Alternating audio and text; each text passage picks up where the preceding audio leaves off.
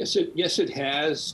This is a very significant trial here, particularly on the basis of the continuation of the Me Too movement.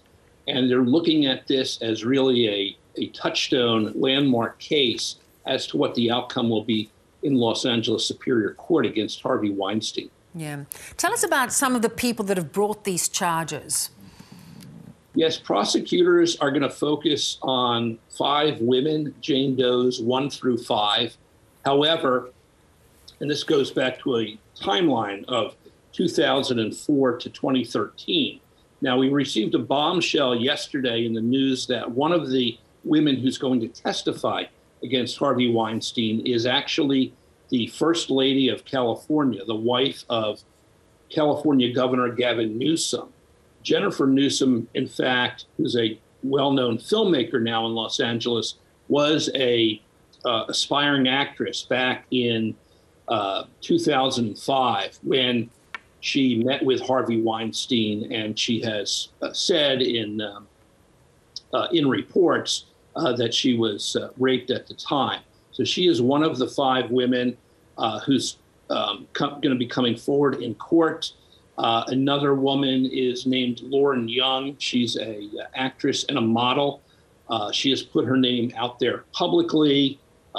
Her story goes back to 2013 when she was cornered in a hotel bathroom in Beverly Hills, and Harvey Weinstein assaulted her. We don't know at this point the specifics on the 3 other women. One is an Italian model. What we do know is that prosecutors also wanted to bring other women forward, famous women involving Daryl Hannah and Rose McGowan. Other names that were thrown around have been Salma Hayek, Angela Jolie, Gwyneth Paltrow. All of these women have come forward with tales of harassment or abuse by Harvey Weinstein. So this is a star-studded trial, and there's going to be a lot of focus on that Los Angeles courtroom. However, there will be no cameras in the court. Interesting. So high stakes indeed.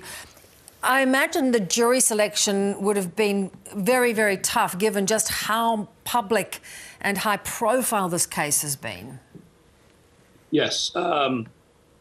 There is, of course, this is such a well-known case. They've already impaneled 75 potential jurors. Jury selection is expected to take 2 weeks or so for what's expected to be a 2-month trial. And again, the prosecutors are going to go out of their way to make sure that the jurors that are selected have no issues. As we found out recently from the Ghislaine Maxwell trial, which I covered here in New York a while back, and prosecutors won a verdict against her. It later came out that 2 jurors had not admitted the fact that they had suffered sexual abuse in past years. So the prosecutors are going to be very specific in understanding where all these jurors are coming from and what their past histories are to obviously avoid any type of appeal situation down the road. Yeah. You know, he is already serving a lengthy term, 23 years in New York. Is there a sense that this is about getting further justice and him behind bars potentially for the rest of his days, or more about giving these women their day in court?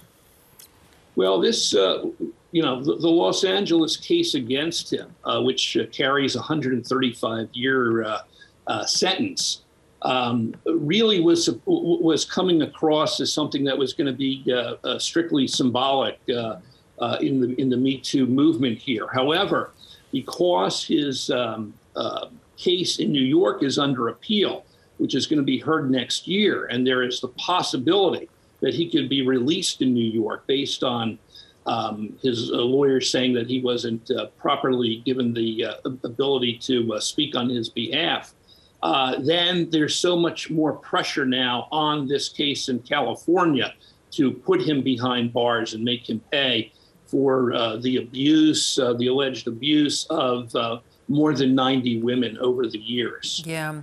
And, you know, the stories are so similar. Every time you hear them, it was just extraordinary for the length of time he allegedly got away with this. You know, when we think about now, it's what, 5 years from when the Me Too movement really was triggered because of the revelations around Harvey Weinstein. Do you think enough has been accomplished?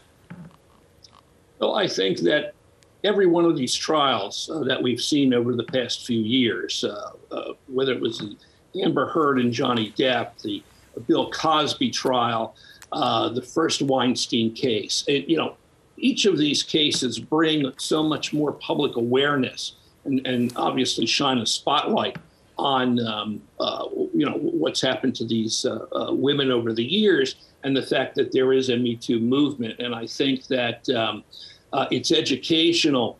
Not only, are these women and the prosecutor seeking justice against a very evil man, but there is awareness and education through the publicity of these trials. Yeah, and if nothing else, when you see him, a shadow of his former self without any power, it does show that, in a sense, the women have had their say, and this is where he has landed. It's going to be fascinating to watch. Good to talk, Barry. Thank you so much. Thank you so much.